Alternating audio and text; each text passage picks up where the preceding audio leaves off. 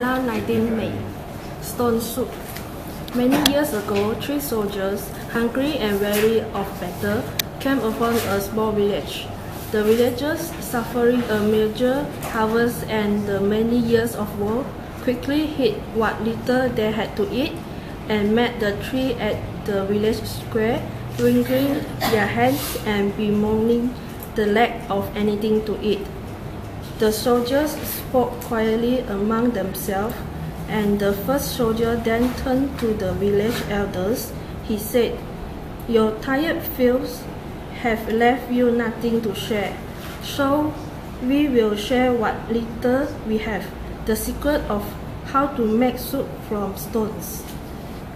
Naturally, the villagers were intrigued, and soon a fire was put to the town's greatest scatter as the soldiers dropped in 3 smooth stones.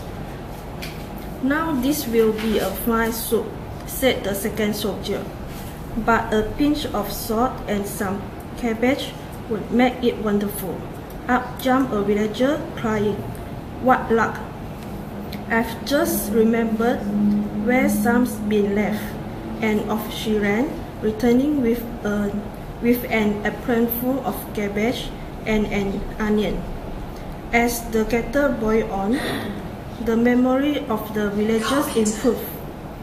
Soon barley, carrots, beef and cream had found their ways into the great pot, and a barrel of wine was rolled into the square as all sat down to feast. They ate and danced and sang well into the night, refreshed by the feast and their newfound friends. In the morning, the 3 soldiers awoke to find the entire village standing before them. At their feet lay a sack of the village best breads and cheese. "You have given us the greatest of gifts, the secret of how to make soup from stones," said an elder, "and we shall never forget." The third soldier turned to the crowd and said, "There is no secret, but this is certain.